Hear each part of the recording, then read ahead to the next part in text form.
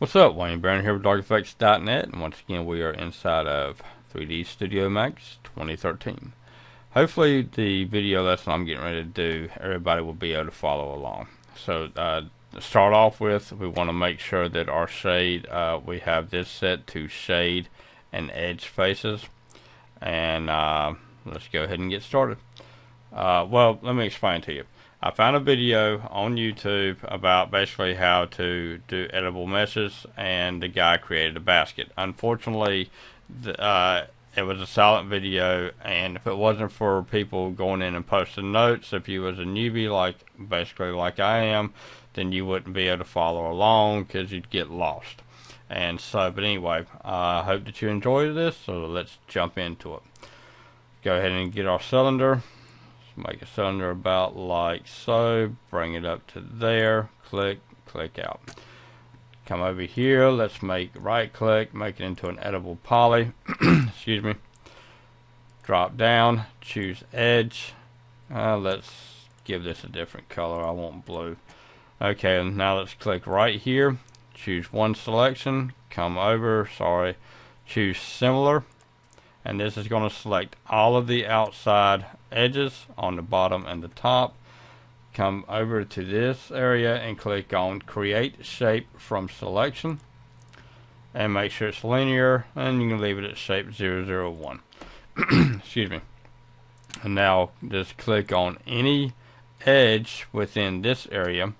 Come over here to the polygon modeling, generate topology, third down, third one over, choose that one, close out, select everything, come over here, create shape from selection, shape 002 is fine, make sure it's linear, click OK. Now come over here, select your editable poly and delete it. And then as you see, we've got a wireframe here. Select your wireframe.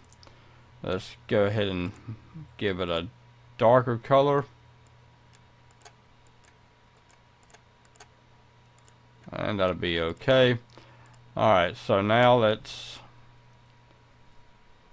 come down, choose segment, vertex, segment, segment.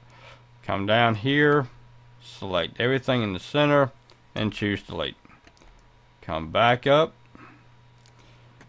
and then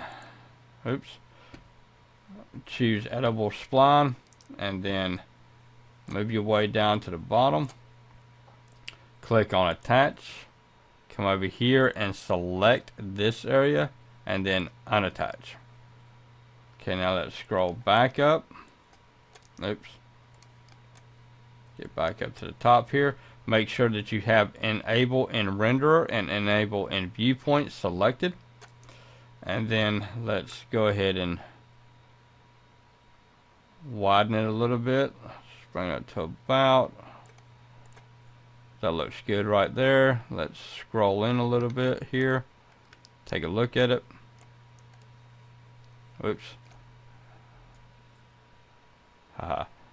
Too big and she's floating around. So that's basically what she looks like. So let's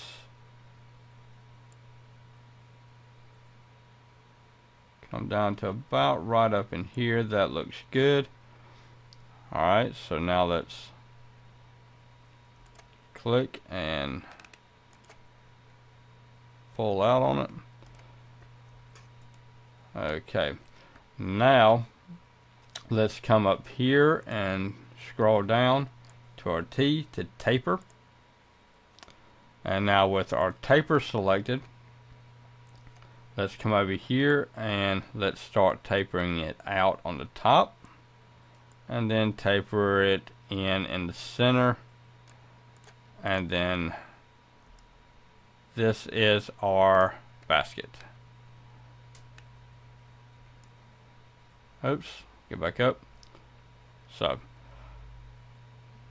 any questions?